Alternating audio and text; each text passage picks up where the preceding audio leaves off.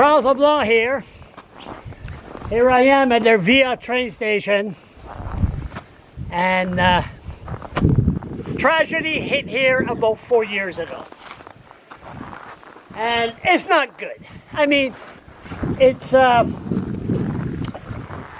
in this area that Michel Vienneau was shot dead by the Bathurst Police Force. An innocent person, out of the blue, cop shows up, Michel Vienneau, gone. What happened? That's the question. I got a rookie holding the camera here. It's all right. What happened?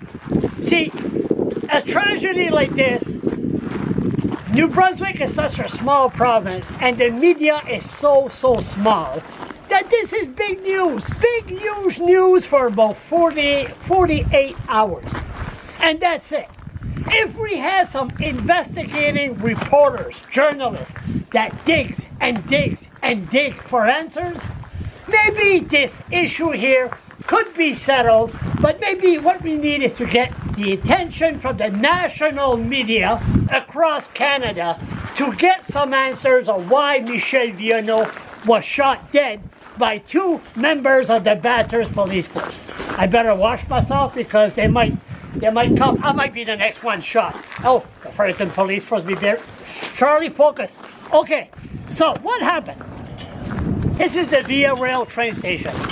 Michel Vienneau, he loves sport. He went to watch a hockey game, les Canadiens, les habitants, and him and a female friend got out of the train station, got out of the train right here, and Michel Vienneau was a smart guy. He was a businessman, and he knew that Via Rail is not going to be here forever. So he took his camera, boom, boom, boom, took some pictures of the train, and then he started walking this way. He went to his car.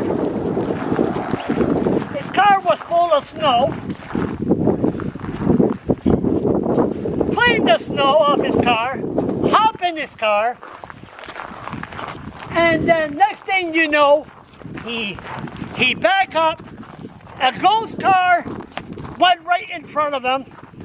This happened right there, and then of course, him, Carlis Tabernac, what's going on here? Now look, this is one little street, right there, and over there. That's the only way to escape is one street. So the cops had him surrounded, and this is not the normal New Brunswick like it was 50 years ago. You know, your community police asking, "Hey, excuse me, sir, you seem to be lost. Can we help you?"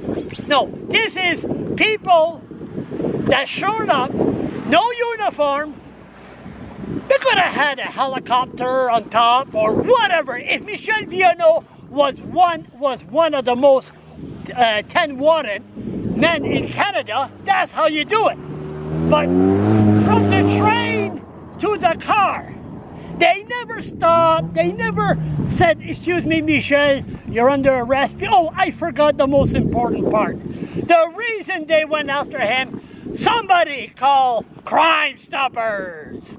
Crime Stoppers. Michel Vienneau has some cocaine on him. Really?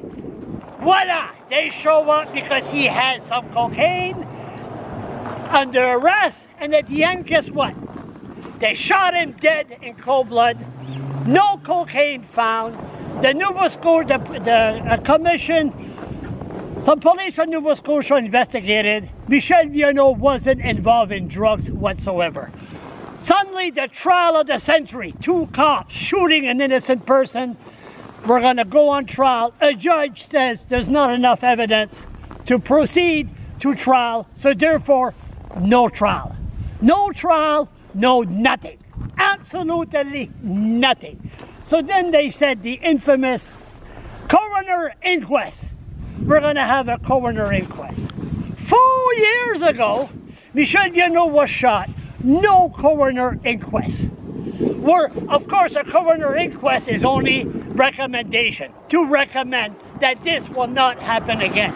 So, la famille, the Michel Vienneau's family, are they going to get closure? I can't see it, because 4 years ago, and where are the journalists? How come the journalists do not ask tough questions of what happened to Michel Vienneau, that he went to see les habitants, the Montreal Canadiens hockey, just walked from the train station, innocent person shot in cold blood, and still no coroner inquest. So, are we going to have a coroner inquest? Are we going to get some answers of what happened to Michel Vienneau? The way I see it, I don't think so.